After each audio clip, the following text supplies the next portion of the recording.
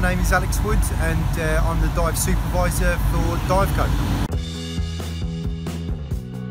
Recently we surpassed 500 dives here at Blackfriars. We've also recently completed over 20,000 man hours on site, and the dive work itself is only one small element of what we do. My name's Adam Blagg. I've been on Tideway since April 2018. I'm a diver. Visibility is zero, but along this particular section you can hear all sorts of different noises, engines. One thing you can hear here is the tube line, but yeah, it's all by touch, find any way around it.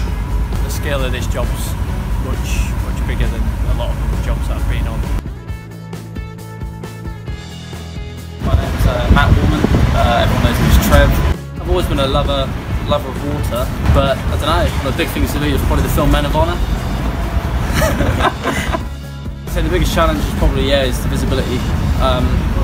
And well, it's very varied, there's a lot of work going on, so every day is different. I think the hardest part is having to adapt when you're in the water to try and do what you need to do, but obviously not knowing what's really down there. My name's Alex Baker, I'm a diver. My uncle was a diver and still is sort of something I really wanted to do. When I left school, I didn't want to be in an office. In the Thames, because we're only maybe about 8 metres water depth, we can dive there for up to 4 hours. We've got 2 teams currently on Blackfriars. We've got one 7-man team and one 5-man team. Sometimes when we're on the foreshore we have come across bullets or get a lot of bones. The thing I enjoy is being part of a big project. It's something that you can say, oh, I was part of that. You get a chance to work in some places that no one else will ever see. The best thing about it, I guess it's the crack with all the lads.